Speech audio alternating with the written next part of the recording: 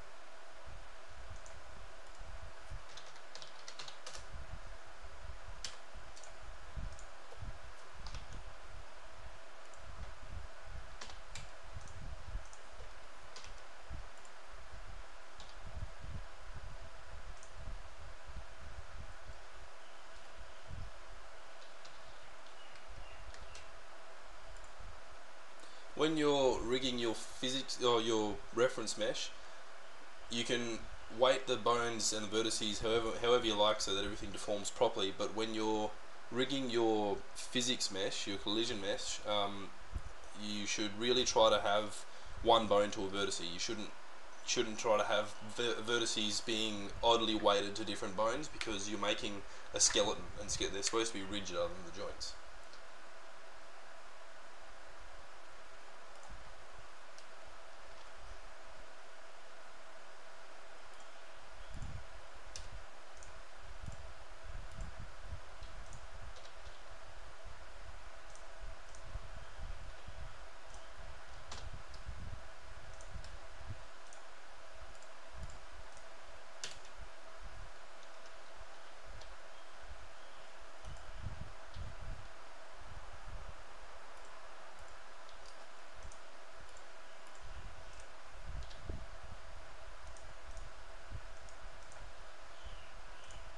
Alright, so our mesh is now rigged and ready for export.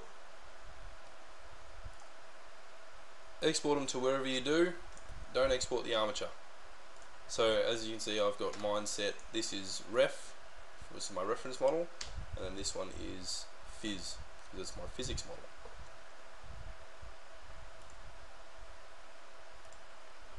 And there you go, physics and reference.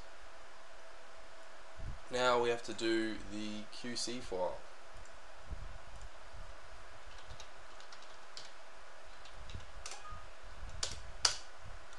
With this QC file, I'm really just going to cover the bare basics of the Ragdoll, so only what is absolutely essential to the Ragdoll and model base function is going into this QC file. Important things to note if you know what you're doing with the QC is, instead of using the body command, you have model. So instead of body studio or body whatever, you have model studio or whatever, and instead of collision mesh, you enter collision joints. So I'll just type it up as we go. Make this font nice and big so you can read it.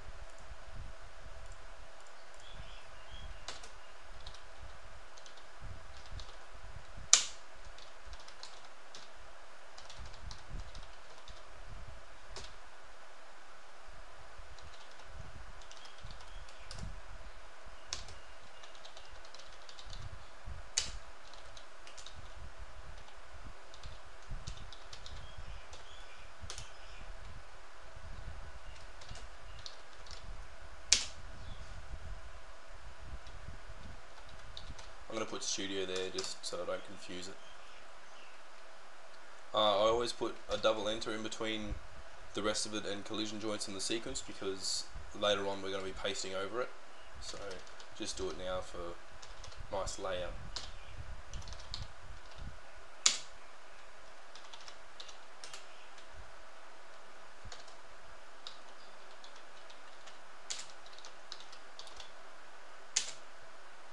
Now there, collision joints is telling the it's telling Studio Model to use the model the fizz.smd, and then it's also saying we have a sequence which is called Ragdoll, which is using fizz.smd.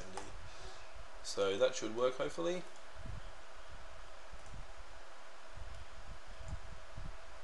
Well, line 3 is incomplete. It didn't work.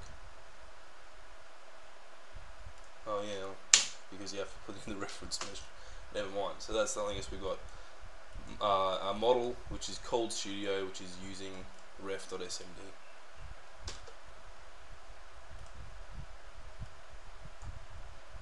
There we go. It's all nice and compiled for us. Go to our SDK.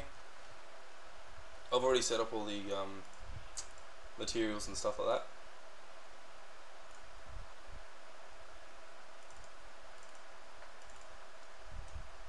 Alright, so there we have it in Half-Life Model Viewer.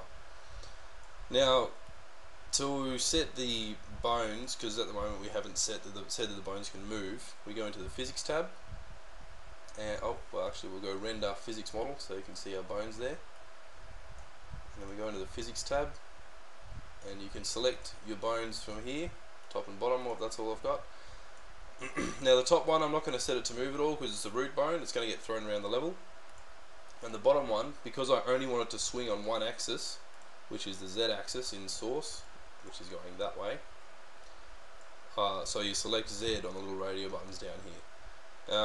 And now here we set the minimum and maximum amount that we want it to swing. And a good way to check this is you just move this test just a little bit, and then move that one just a little bit, and then that way you can slide that up and down. Ignore the hole there, I can't be stuck fixing it. But anyway, so we want that to be able to swing all the way around till it gets to that bit there. So about there. And then the max, see this one, you can see that's gone to max and min, and so that's the minimum there. So that's good. Now we'll hit this generate QC button, and what that does is it generates the QC lines that you need to put in your collision joints and sequence functions and puts them on the clipboard. So when you go back here, just highlight that and press Control Paste. And I like to get rid of this activity die ragdoll because it's not an NPC, and FPS because you don't need it.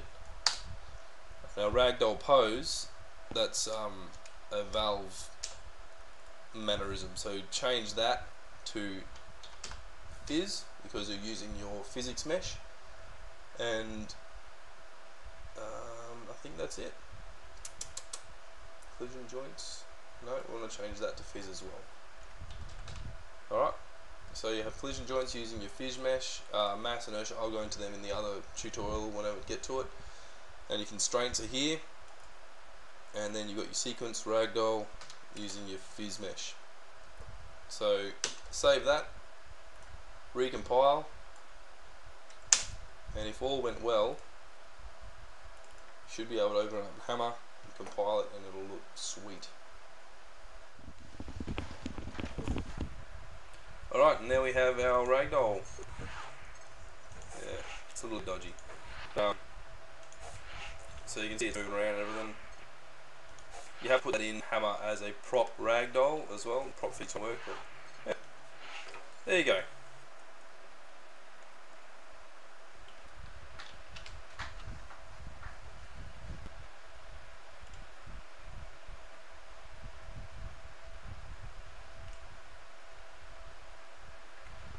Now you'll undoubtedly have a bunch of problems because it's never that easy, but that's the basics. That should put you on the right track. Thanks for watching, and don't forget to go have a look at my site milkshakezombie.com for models and other stuff for Source. See you later.